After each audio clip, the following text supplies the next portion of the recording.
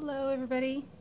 Thought I'd share today my personal size traveler's notebook that I use as an everyday carry in my wallet.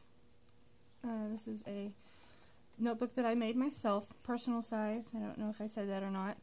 It is just leather that I picked up at Tandy Leather. I got a huge I forgot what it was called now. Anyways, like half a cow, and I made a bag out of part of it, and I made this traveler's notebook out of some more of it. I still have some more left over that I may make some more notebooks out of. I don't know for sure. I made this little charm, put it together, and just used the lobster clasp and stuck it to the elastic that I have here. It has a little tree on it that says peace, along with a bird that has a little heart cut out in it, and it was blank and I stamped it. It says God can. I don't know if you can see that or not. When I string my notebooks, I string them with the knot on I do 4 strands, so I just do it twice, and I just put the knot on the outside because it really bugs me when I get to the middle of a notebook or calendar and that knot is there in the way. So, and I've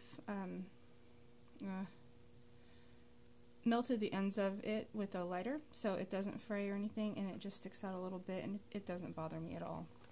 This is just a little piece of scrap leather that I had. It's black, and I stamped it with the leather stamps that you emboss with or deboss. I've heard it said both ways. Anyways, I just put my initials on there, and it's got the little eyelets, and I like having this on here because it doesn't scratch up the leather like a metal charm would do, because I've done that before and it scratched the leather, and it really bugged me. So I don't mind the leather getting marks on it from everyday use, but just in that having marks in that one spot really would bother me after a while.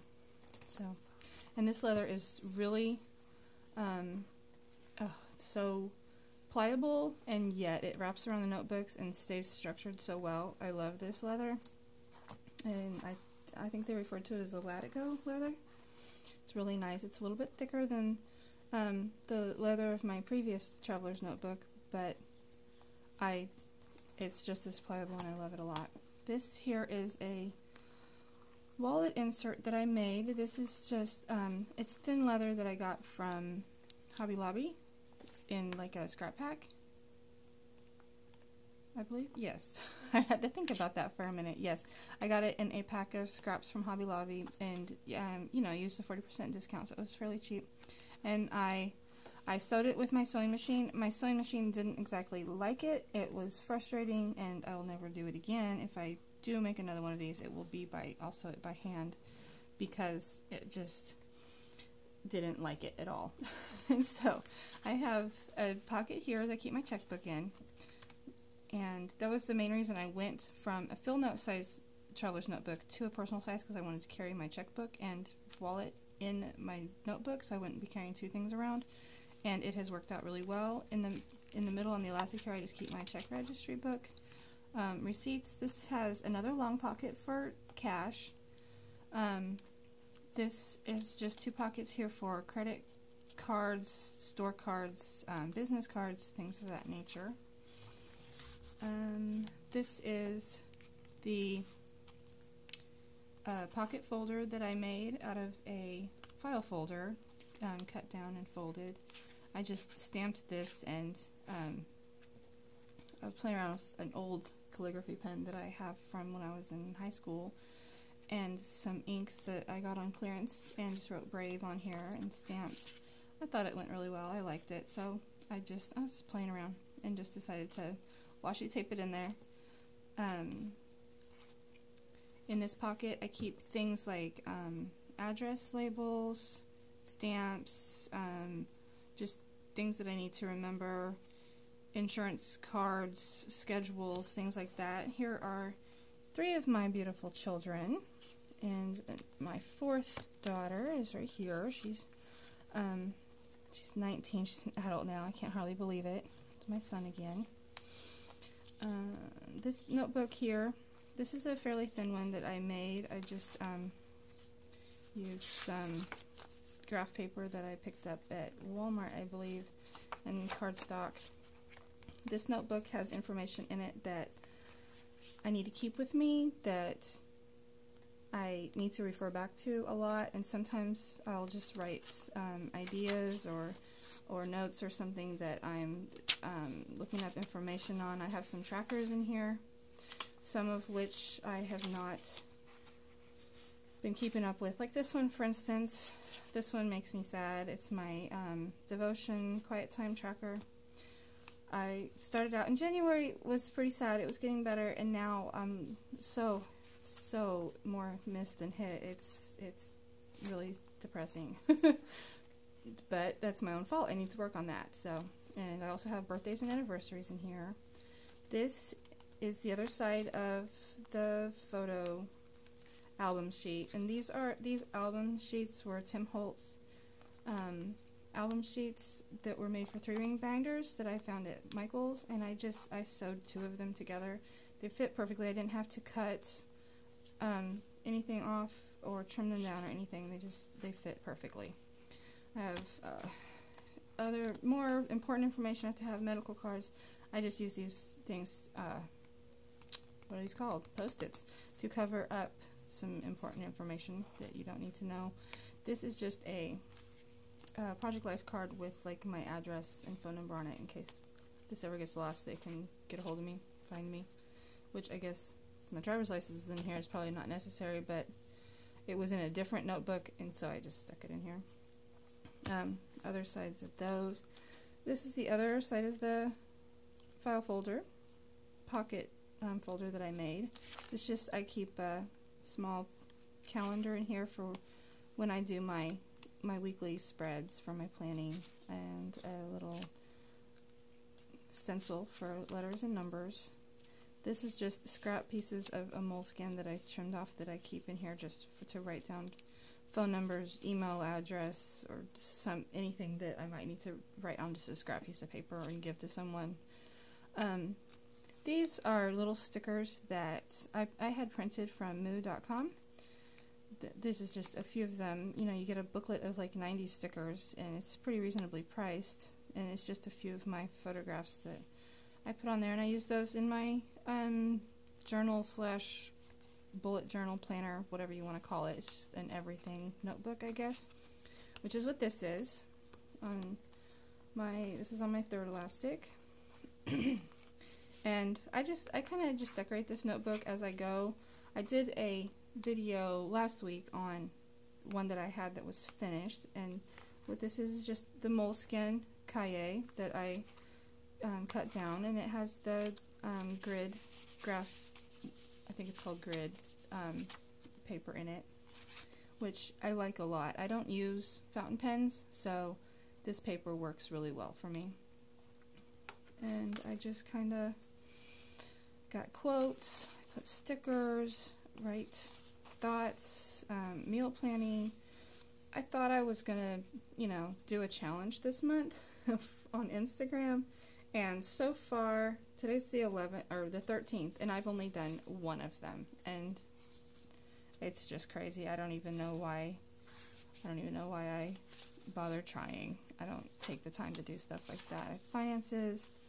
I do my weeks like this. I do a Sunday start through Saturday.